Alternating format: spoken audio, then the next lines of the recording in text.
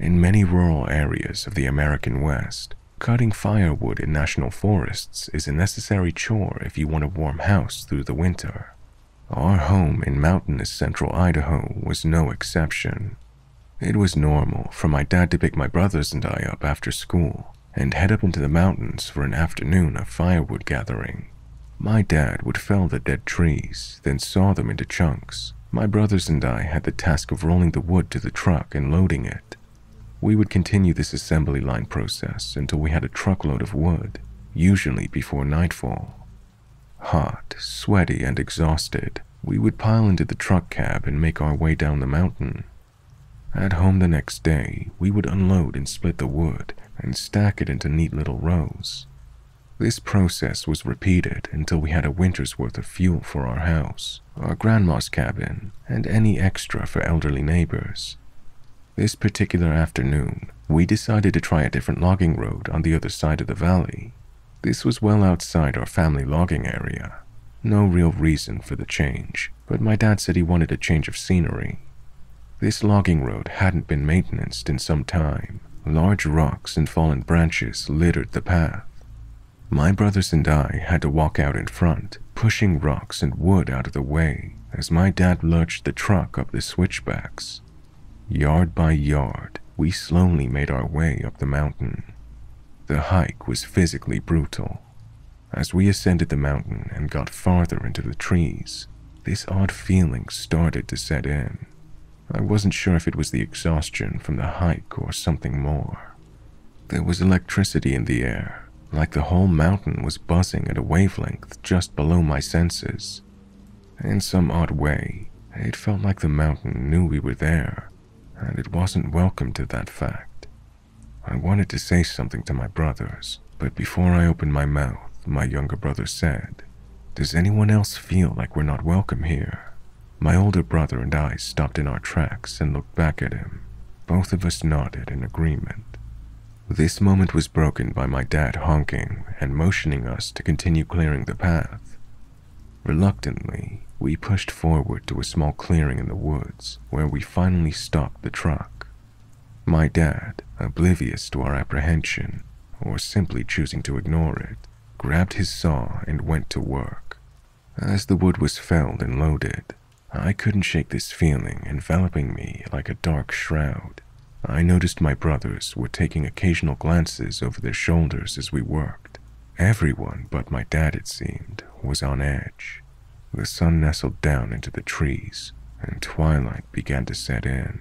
As the light drained from the sky, my anxiety only intensified. It wasn't until my dad unexpectedly told us to load up that a wave of relief flooded over me. I could see the tension in my brothers melt away as well. The truck wasn't fully loaded, an oddity. Getting a half load was a waste, according to my dad. We would sometimes work into the dark just to make sure the truck was full. But tonight, he seemed eager to head home. With everything loaded, we started down the road. Although dead tired, everyone seemed to be in a much lighter mood. We were chatting and cracking jokes while trying to blow off steam from the afternoon. We were almost out of the tree line and into the valley desert. Going down the switchbacks, you want to be careful, especially with a load, even if it was half that.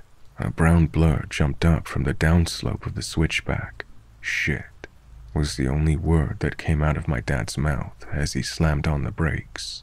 Loaded with wood and traveling downhill, there was no way to avoid smashing into the blur. The truck finally ground to a standstill. The four of us peered through the windshield, nobody saying a word. Illuminated in the yellow glow of the headlights was a crumpled body of a deer. Grumbling and cursing the deer's existence, my dad exited the truck to investigate. Doing as they were told, my brothers stayed put in the truck. I didn't listen, following close behind my dad. The truck was fine. We hadn't been traveling fast when we smacked the deer. Just some hair and blood in the grill guard. Hitting a deer really wasn't that unusual. The mountains were full of them. What was unusual was that the deer dropped so quickly. At faster speeds, deer could still be upright and sprinting away to die in the woods after a collision. That last burst of adrenaline dump. This one fell over like a rag doll. Before even approaching the carcass, a deep, foul smell hit us. Deer smell bad when they're alive, but this was on a whole other level. It was the smell of decay and rot. My stomach began to turn as we got closer. My nostrils were burning. Coming up on the deer, it was clearly dead. Really, really dead. The stench was so overwhelming, my eyes were watering. The body was a true horror scene.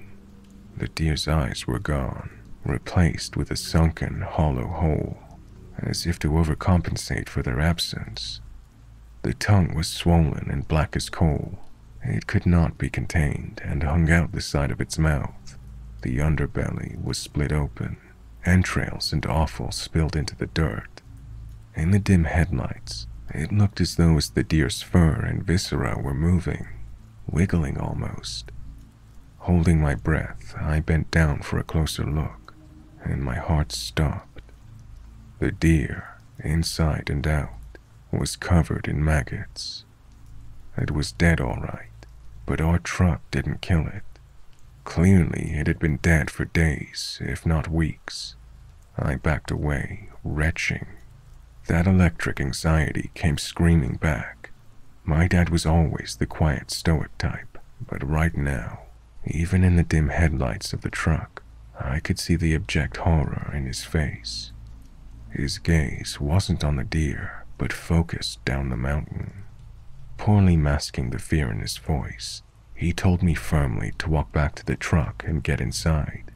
I obeyed without objection. As I grabbed the door handle, a loud shriek came out of the trees. Branches were shattering and breaking. Something was heading up the slope towards us. I slammed my door just as my dad reached the truck. Before his door was shut, he pressed on the accelerator. The truck launched forward, sending us over the deer carcass and racing downhill. With mine and my brothers yelling, it was hard to tell if the shrieking was following us. Our truck popped out of the tree line and into the desert sagebrush. Once out of the woods, everything quietened down. We were left with only the rumble of the engine and wind through the half-open windows. Pulling into our property, the truck came to a stop. We sat in silence. No one moved to leave the truck. Everyone started talking at once. We all had questions. What was that screaming? How does a dead deer jump uphill in front of a truck? There was no way the truck killed it. My dad just shook his head and motioned for us to quiet down. That deer was dead when we hit it. It didn't jump out in front of us. It was thrown at us. We stared at him. He explained that all day up on the mountain, he had felt uneasy. Not wanting to worry us boys, he kept it to himself. He described it like walking into a stranger's living room while they were upstairs asleep. That feeling never left him, and as twilight came, he happened to catch a shadow in the corner of his eye, not far into the woods, and saw figures moving from tree to tree. He couldn't focus on them long enough for a good look before they dodged behind the trees. His stomach dropped. Working hard to keep his composure, he hurried us to the truck to leave.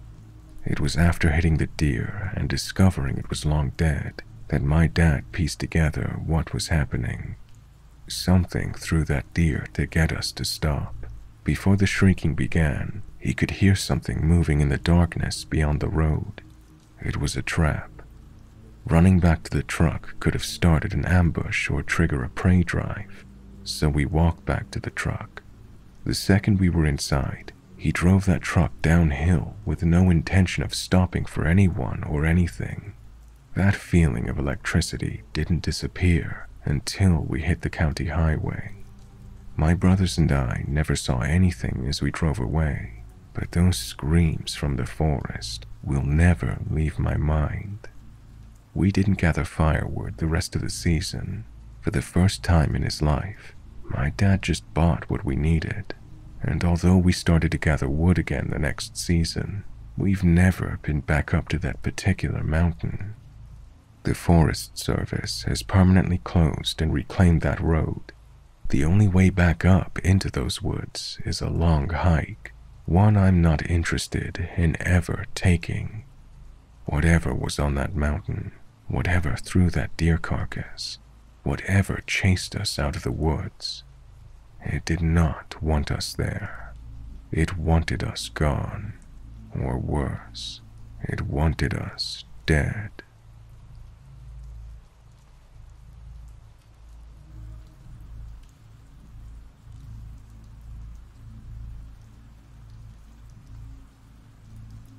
I have a story to share that has really traumatized me for quite a while now, and I feel this is a good place to share. For context, it's important that I state that I'm from Aotearoa, New Zealand. We do have the odd missing person or scary case, but it's otherwise safe here, and not much happens. I mean that in a way that as a 19-year-old girl, I feel comfortable to walk the streets at night or go on hikes alone, because it's pretty safe and everyone looks out for one another generally. This happened in the summer of 2019. My boyfriend and I were headed out on a picnic date spot we'd visited before plenty of times, Karakariki Track. It's at the end of a very long, windy rural farm road off the state highway, so you drive like 15 to 20 minutes from the main road down a long farm stretch, and at the end is a large cul-de-sac and a surrounding massive farm. The owners of the farm had left the land kind of open to the public as a reserve because there are native trees and other things, and because about a 15-minute walk from the cul-de-sac/car park, there's a small waterfall you can swim in. The track is really popular as it's one of the closest swimming spots to the nearest city, and it's really scenic. You cross footbridges and pass by creek beds and that kind of thing. The farmers still go through every now and then and do their farm work, and there are fenced-off areas that the public can't enter as they still actively work the land. This particular day, my boyfriend and I were happy because it was empty in the parking lot, and it was a really hot summer day, so that was really rare.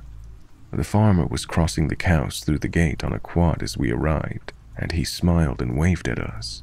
He's an older man, and we'd spoken before as we were regular visitors, so we set off towards the waterfall. We crossed one footbridge and passed through a big paddock of cows. The track is quite narrow and the creek is right off the edges, so you have to be careful. We saw the waterfall, decided against swimming as we had no towels, and headed back towards the car park. Now on our way back, we decided to go down a little bit of a steep gravel off-ramp on the track that led to a more private tree-covered area right by the creek. Here's where it starts. We were kissing and whatnot.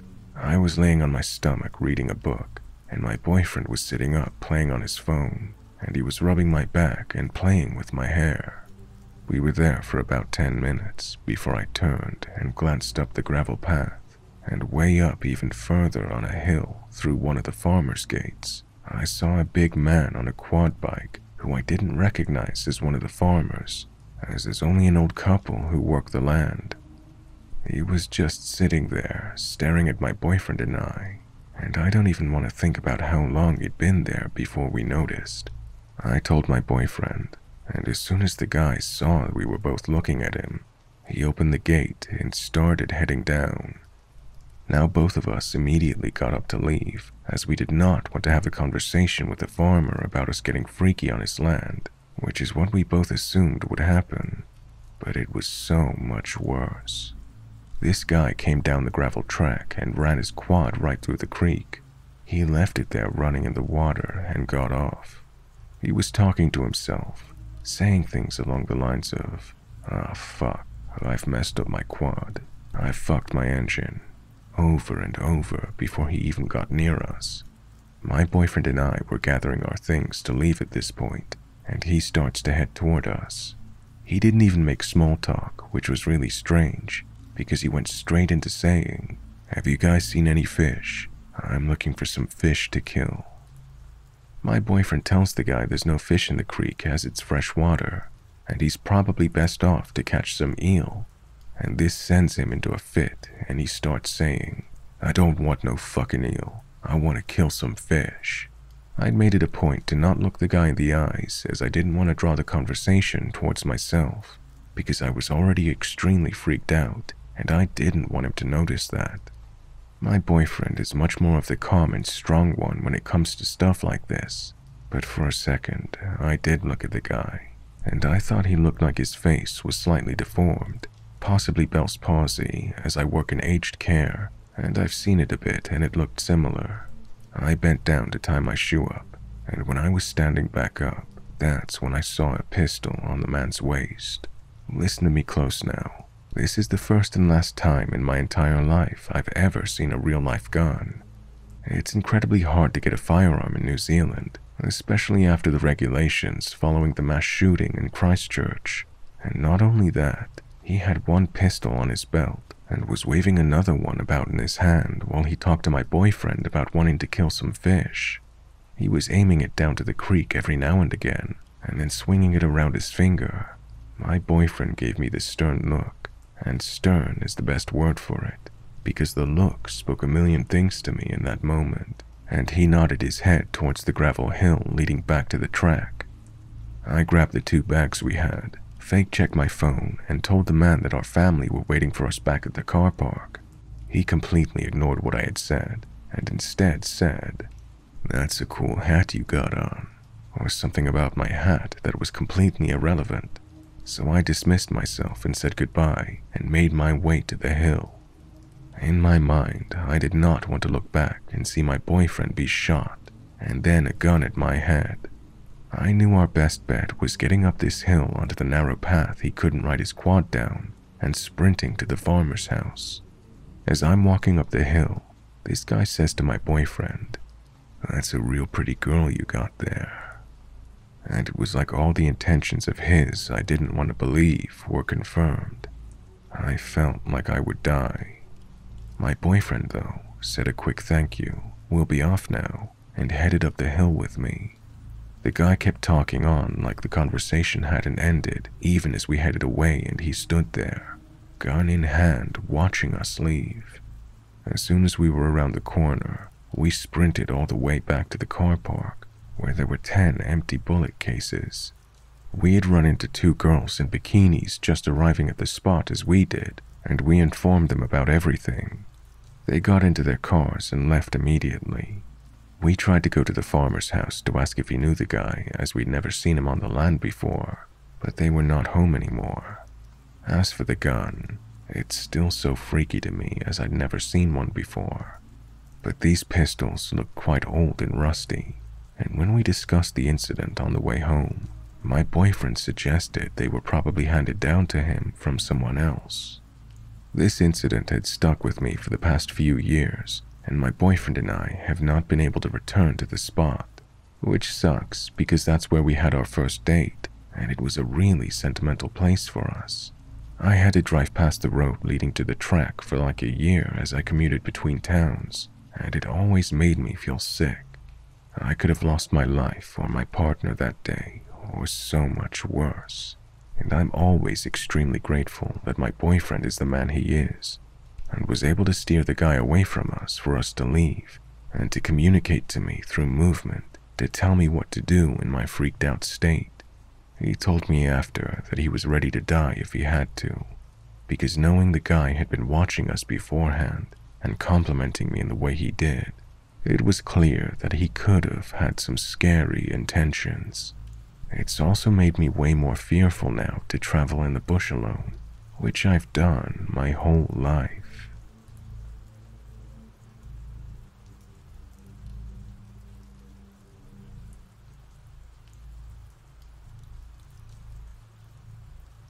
Rural Northeast Ohio, an hour and a half southeast of Cleveland. Back in 2020, my wife and I really got into fishing after a small, off-the-grid type vacation. We decided to keep the good vibes going when we returned home by making plans to fish the following week. We decided to head out near where my parents live because there was a large lake that everyone fished at, but I also knew of a small lake just up the way that only a few people knew of. When we arrived at the large well-known spot, it was packed. We tried to find a place to cast in, But after searching for about 20 minutes, I packed up and we just went to the hidden gem up the road. When we arrived, no one was there, and we gave each other a high five and started finding a place to set up. My wife went about a quarter mile away from me and we began casting in. The pond is surrounded by about 3 miles of wood on each side and was nice and peaceful, or so I thought. About 15 minutes into it, my wife waves me over with a scared look on her face. Thinking she's probably hooked something she couldn't pull in, I started jogging down to her. When I arrived, she looked me in the eyes and said, "There's a baby crying in the woods and someone's yelling at it." I started to laugh and explain we were the only ones here, but she insisted. We packed up our things as we both felt a bit uncomfortable, and we were just going to call it a day and get out of there. But some weird curiosity took over both of us, and after loading up the car, we both walked into the woods to see if we could find anything. About 20 feet in, we saw a baby shoe, and a few more feet, children's clothes. Then a whole camp set up with wet children's clothes everywhere, soaking wet. Toys, socks, shoes, then piles of human waste and adult male clothing. We looked at each other and turned to leave, when we heard some crazy movement coming from behind us. We turned around and saw something running through the woods to the right of us. We both just took off running as fast as we could. We jumped back into the car and I drove straight to my parents' house. They only live 4 miles from this spot at most. I ran into the house and explained everything to my dad what happened, and he told me I could call the state trooper, who was the only sort of authority in the area. So I did. They just told me they would check it out. Nothing ever came of it. I have no idea if they believed me or not. I never really thought about this again until this past weekend. I visited my parents again for some holiday cookout. My grandparents now live on the same property after some health complications. Right when I was leaving, at about 10 p.m., my grandpa looked me right in the eye and said, "Drive safe. There are people in the woods." I asked him what he meant, but he does have dementia coming on, so I was worried this was a flare-up. He then went on to say a few more sentences about people traveling with children through the woods. I can't stop thinking about it.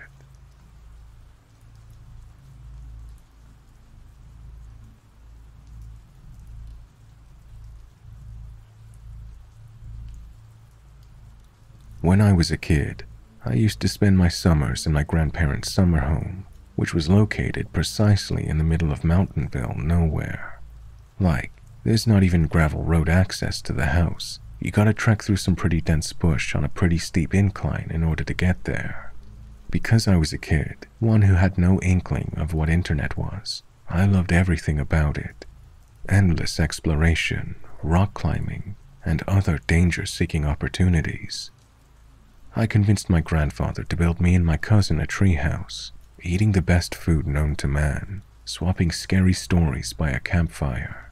Everything was awesome. Everything. Except that one time I came across a random well in the middle of the woods. Now, wells in and of themselves can be pretty creepy, but I think this one takes the cake. It looked like something that belonged in a medieval fantasy horror story. It had this really tall, pointy thatched roof, a base of gray, mossy, misaligned stones, and even had a wooden bucket, which didn't strike me as weird at the time, but looking back, the bucket was spiffy clean. It was made of this nice glossy wood that wasn't chipped or marred in any way. Really, it looked brand new, so that was weird. I remember stumbling upon this well, and instead of being absolutely thrilled to explore it, like my reckless, curious child self would have been, I felt sick, like physically nauseous. I couldn't stand to look at the thing without feeling gross. I had zero desire to go near it. I did go near it because curiosity won out in the end, and I wanted to have a story to tell my cousin, so I went up to it and looked down. Man, I kid you not, this thing had stairs in it. Shiny, wooden spiral stairs leading down to who knows where. For some reason, This scared the piss out of me, and I hightailed it out of there real quick. I never told my cousin, because I know he would have wanted to go and find it and climb down, and the idea of doing that honestly made me feel like crawling out of my skin. It still does, just thinking about it. Anyway, the real scary part about it is that this random-ass well started popping up, and still does pop up in my dreams from time to time. Like, it just appears in the middle of whatever dream I'm having. To this day, and I'm an adult now, it still scares the life out of me. To be honest, I don't believe in the supernatural, but I don't think I'll ever be able to overcome this instinctual fear to go down this well, in dream or otherwise.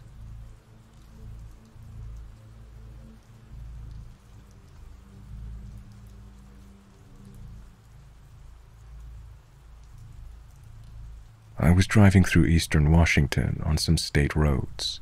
There were no rest stops or cities, but I'd done the route enough to know that there were these massive dirt areas every 40 miles where you could park safely away from the road.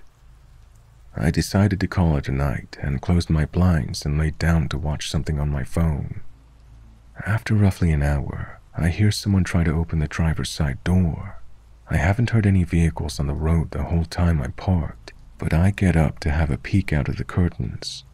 As I'm looking out into the blackness of the driver's side window, I hear them try the passenger side door. I peek down from the top of the curtain but can't see anything, so I start the truck and kick on the lights. I'm fairly freaked out at this point, so I'm still not opening the curtains but peeking through the gaps. Nothing, nobody is standing near either of my doors or parked within sight line. I take a deep breath and close the sleeper curtains too, because for some reason, that's gonna make things better, right? After laying back down and convincing myself that something blew against the truck, and it only sounded like the doors, I hear what sounds like someone trying to pry open the vents on the sleeper. The door handles start clicking again, and the truck starts shifting like someone's climbing on it. I hit the little alarm button in the sleeper, hoping to spook them off, but it does nothing but add to the noise of the door handles, fingers tapping and the hiss of air coming out of the suspension. And suddenly it stops. A few moments where I can only hear myself breathing and my heart pounding before I hear another truck approach and then drive by. I spent the next few hours waiting for whatever it was to come back, but it never did. In the morning, I couldn't find any footprints or damage to my truck, but on every window were tiny, human-looking handprints, like a toddler had licked their hand and stuck it to my window over and over.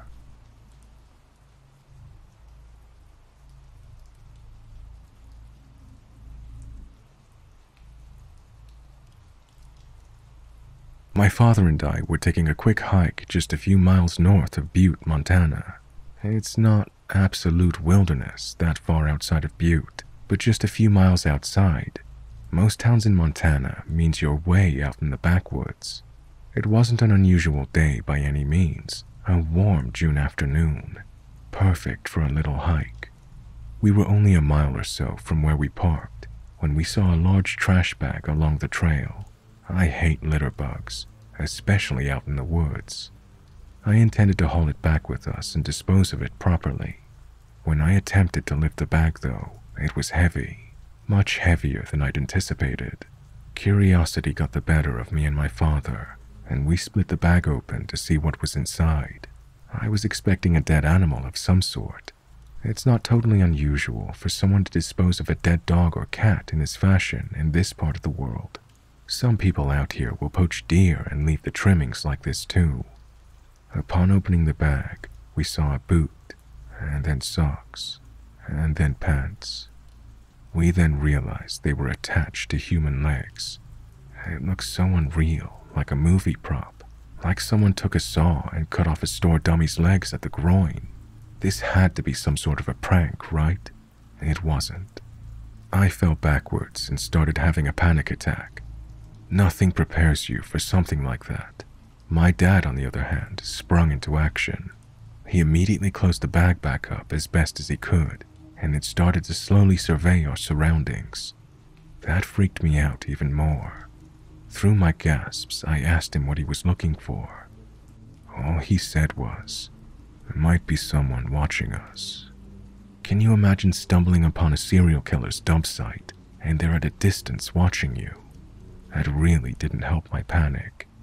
As I tried to calm down, my dad called the Silver Bow County Sheriff and reported what we'd found. Limp-legged, we hiked the mile or so to the road and waited for the cops to show up.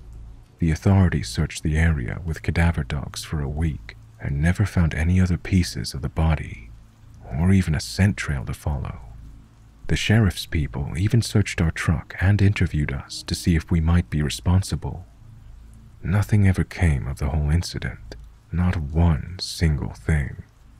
It's been just over 10 years, and nobody has any idea who the legs belonged to or how they got there. No missing persons report that matched up, and DNA from the legs never showed up on any databases. Butte, Montana has a reputation for being a bit of a rough side, so it's not impossible the guy was a local who ran into trouble. But why wouldn't his family or friends report him missing? Surely someone would have noticed he was gone, or at the very least, legless. I don't think we'll ever know the truth, but someone out there knows what happened, and they aren't too eager to give us the whole story.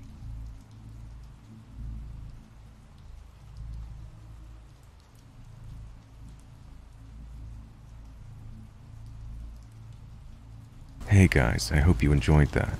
If you have a scary story you would like me to read in an upcoming video, this is one way to help me guarantee variety in the stories I share. You can email me or post it to my subreddit. I'll drop the details in the video description. Thank you all for listening, and a special thanks to my patrons and channel members who now have early access to ad-free videos as well as other behind-the-scenes content. Thank you to Madison C., Wasp's Sting, Jennifer J., Ashley, Lilypad, Lee, Taya, Wyatt, Gina, Laura, JK06, Fenrizio, Donna, Joey, Big GSC, Tanya, Spaghetti YOLO King, Matthew, October Gypsy, Lisa, Ali, Thomas, Build With Me, Letitia, Fran, Debs, Insomnicats, Stephanie, Summer, Rebecca, Tyera, This Bad Kitty, Your Pappy's Dilly, Lainey, Tripping Balls Through History, Samantha, Erica, Alyssa, Tracy, Killian's Place, April, James Arterburn, Jen, Joy, Handout, Pegasus Genesis, Karen Keating, V. Berry, LJ, Fiona X. Fox, Scott, I Like Booty, Monica Level Ace, Chris and Donna, Holly Spry, Kimber, Jasmine, Sanatix, Heather Haven, Kitty Cat Luna 2, ADHD Aurora, Janice, Cinderella Baby, Borderline Betty, Lady Dracard, Erica Nicole, Snowball Rathina, Melanie, The Honeybee 987, Pretty Girl 215, Ryan, Brooke, Wendy, Crafty Cal, Tina, Dina, Vampy Debs, Patricia, Amber, Krista, Brenda, Absinthe Alice,